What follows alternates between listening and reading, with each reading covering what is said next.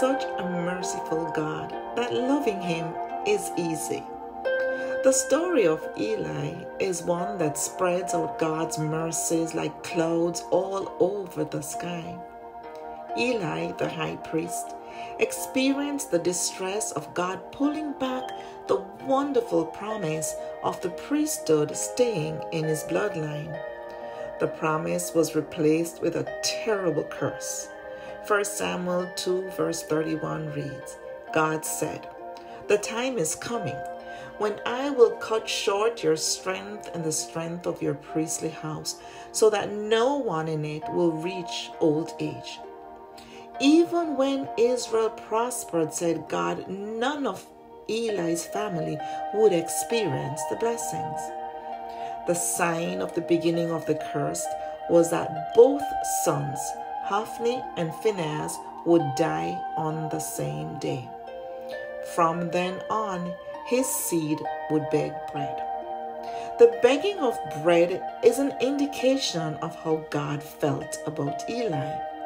Psalm 37 verse 35 reads, "I have been young, and now am old, yet have I not seen the righteous forsaken, nor his seed begging bread." So technically, God was telling Eli that to me, you are unrighteous. Yet, 1 Samuel 3 verse 1 says, "The boy Samuel ministered before the Lord, and it was under the teaching and the mentorship of Eli." A paradox, right? How was the training of Samuel to be entrusted to Eli, a father deemed unfaithful and unrighteous? The answer is simple. God is merciful, and his anger is not forever.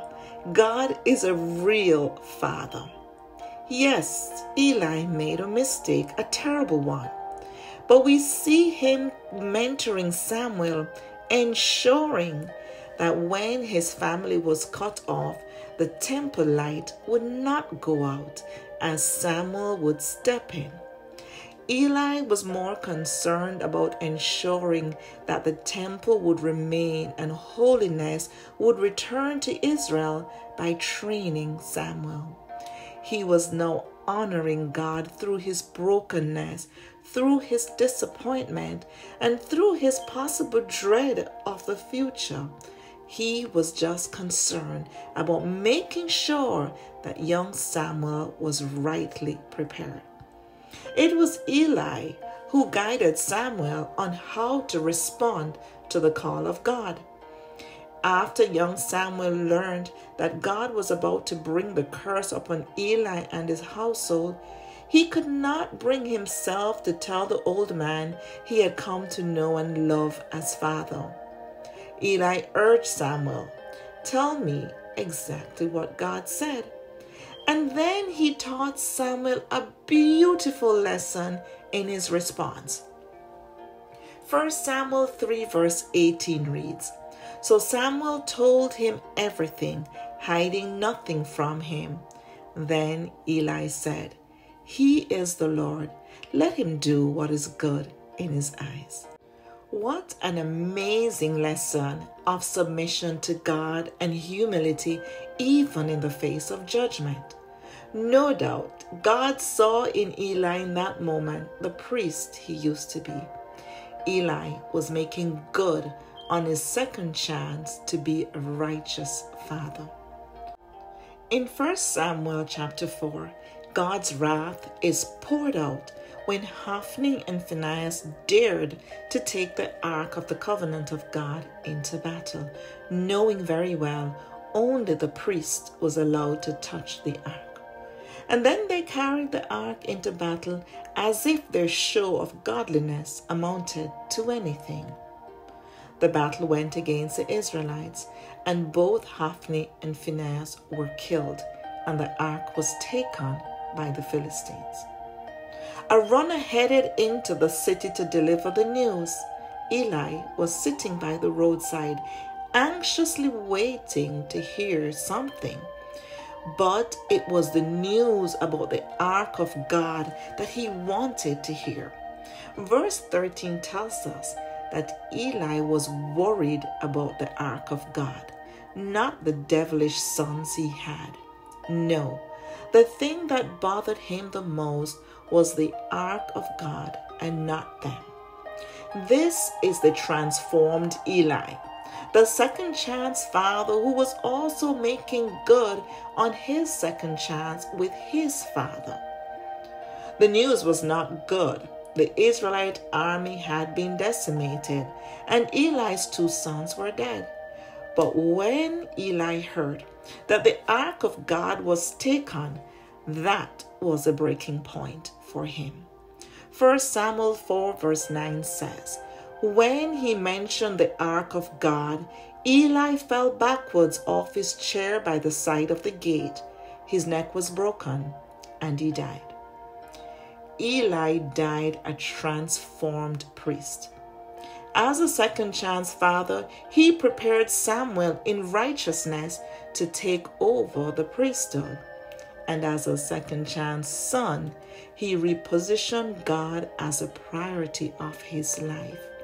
He died with a concern for the things of God most prominent in his mind. I can't help but think how inexhaustible are the mercies of God and his ways past finding out. Eli had been transformed, and no doubt God's grace and mercy held him until he got to the place where God was again first place in his life. The wisdom of this story is not just for fathers, it is for all of us. It is never too late to rearrange our priorities so God has his rightful first place.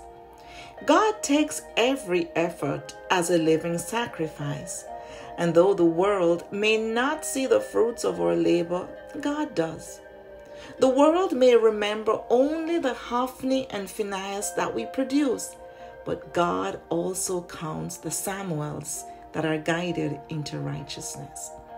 So fathers, step over yesterday's blunder and take your concerns before God. Spread them out before him like a blanket and stand on the principles of God. By so doing, you safeguard your soul and your posterity. God gives many chances to us. That's just how he loves. But let us make good of these chances. Hear Isaiah 54 verse 10. Though the mountains be shaken and the hills be removed, yet God's unfailing love for you will not be shaken, nor his covenant of peace be removed, says the Lord, who has compassion on you. Let us pray. Dear God, what a wonder you are. What a blessing to have you as Father and to experience your many chances. May we learn to use our chances wisely like Eli did. May we be willing to accept your will even when it hurt and bravely move into the new chances you give. Lord, help us to step over the memories of Hophni and Phinehas in our lives and embrace the opportunities you give to raise the Samuels. May the things of righteousness occupy our heart and minds even unto death, is our prayer as we say amen and amen.